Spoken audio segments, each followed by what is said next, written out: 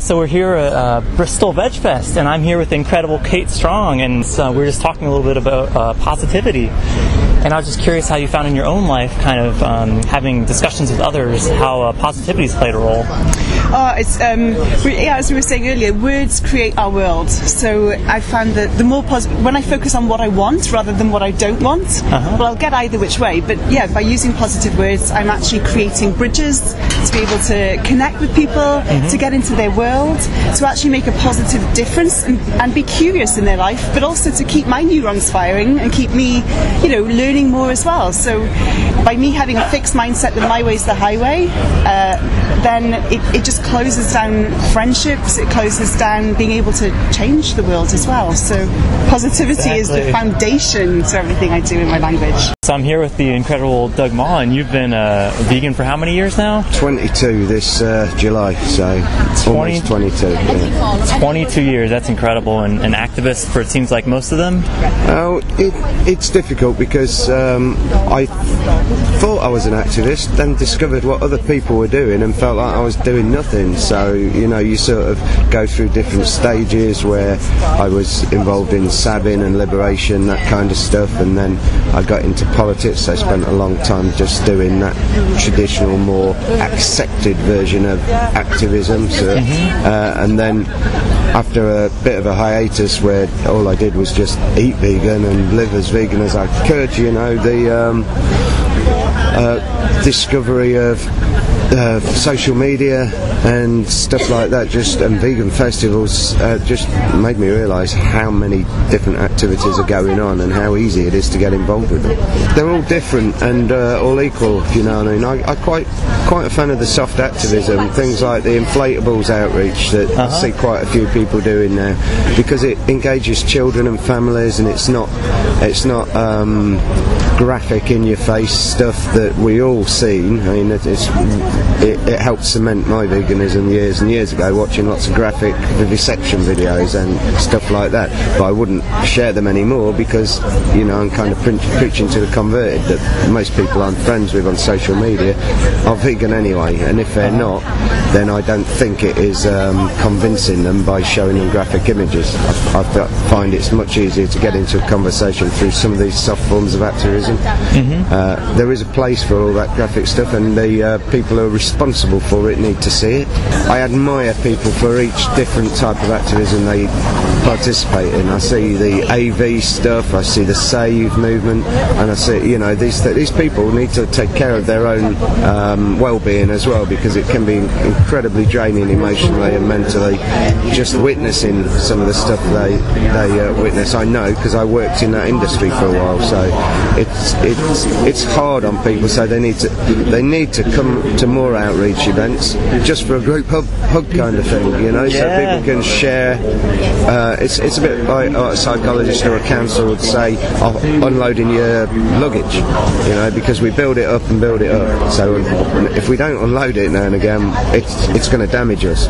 So I like to see more people involved in vegan outreach, because when they are, that gives them an opportunity to share, and it helps deal with the horrendous things that they're seeing and witnessing. Do you find that veganism as a subject comes up much in your day-to-day life? It does, yeah. Obviously every meal time, I've been travelling for a week with my 4 generations of my family, and every day, my 90-year-old grandma was like, "Why aren't you eating meat? What are you?" And it's a topic that can be quite emotive, and it could be seen as quite judging as well. When I share what happens to those animals, well, the simple thing is something died to be put on your plate.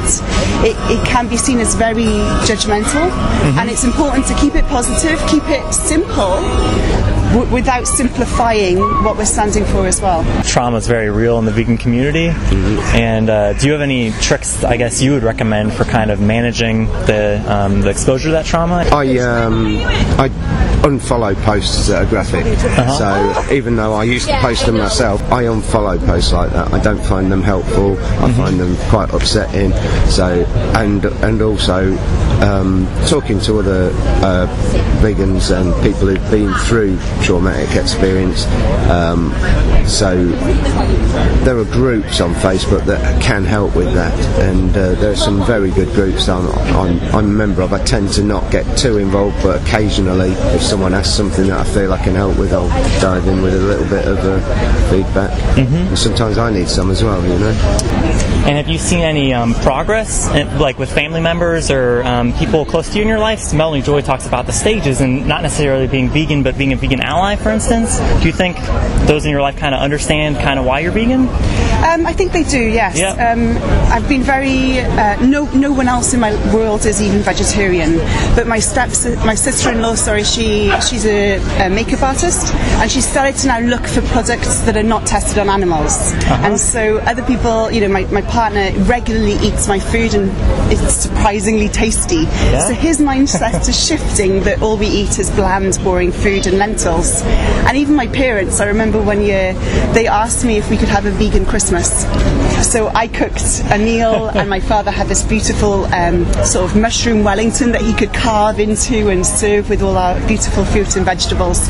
And they didn't miss it. So, you know, fruit and veg and whole foods is becoming a much bigger part in all our foods together.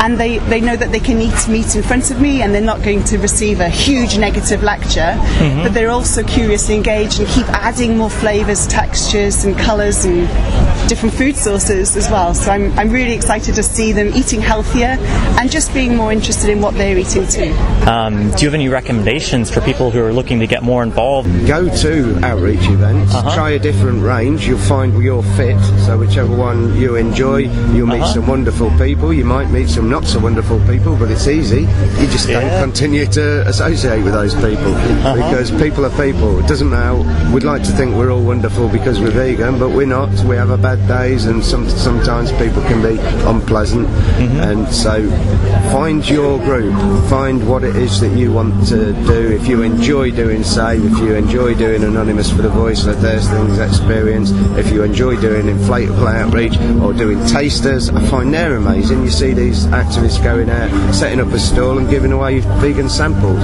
Amazing. Because people are seeing the alternatives. Instead of people saying, yeah, but we've got milk, or yeah, but we've got bacon, people are showing them what we've got. And it's come on, since 22 years ago, it's come on a lot. So if for example, you showed me a vegan burger 20 years ago, it would have been green, flaky, and looked not very palatable. Now, you can show a range of them, and people are... It doesn't matter if you're a burger person or not, you can show a range. It's whatever you can use to get people engaged. And when you get your first person comes to you and says, do you know what? And you see the penny drop, and you know that they're going to go vegan, and they're going on a journey, and you can be part of that journey, and they take your details, and you can help them through that journey. There's no better feeling than that. So would you say that's the biggest benefit you get from getting active and kind of getting out there, that helping someone to kind of embrace veganism? Absolutely. It's great for me as well as them. It's great for them that they've turned me, but it's great for me. It makes me feel good. So it's not...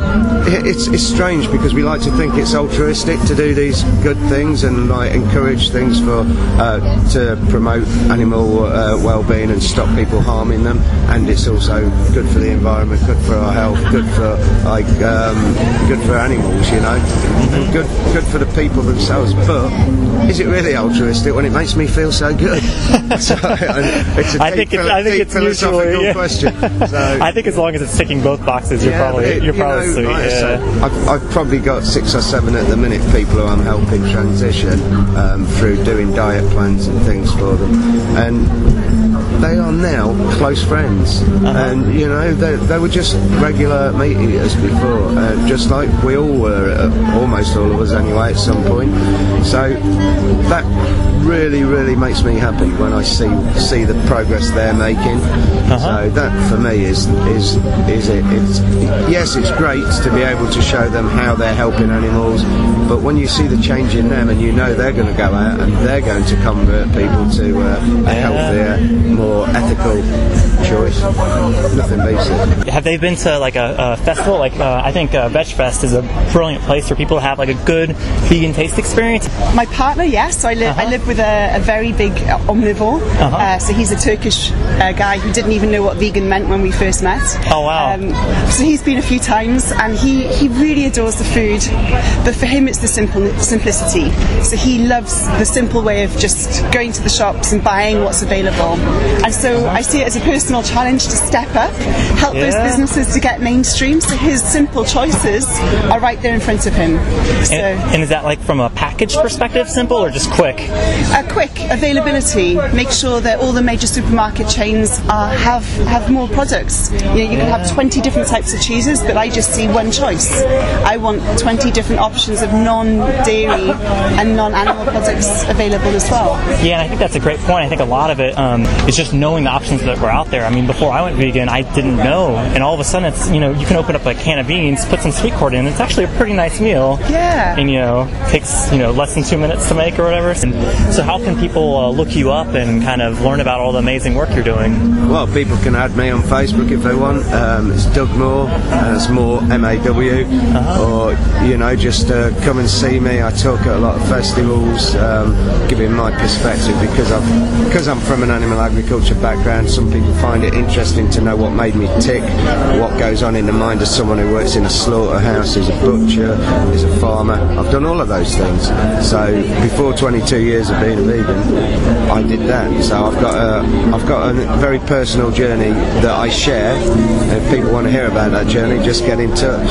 They can email me dougmaw@yahoo.com or ymail.com.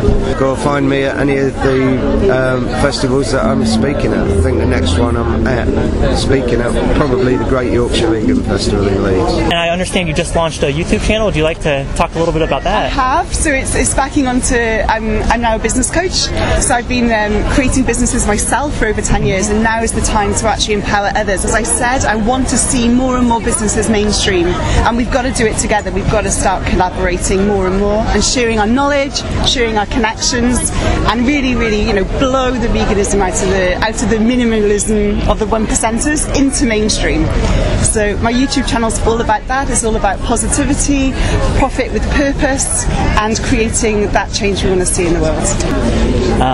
Is there anything you'd recommend to people who are just starting to get out there and talk about veganism? What would you tell people that I guess your perspective kind of help people connect people with what's actually going on behind closed doors?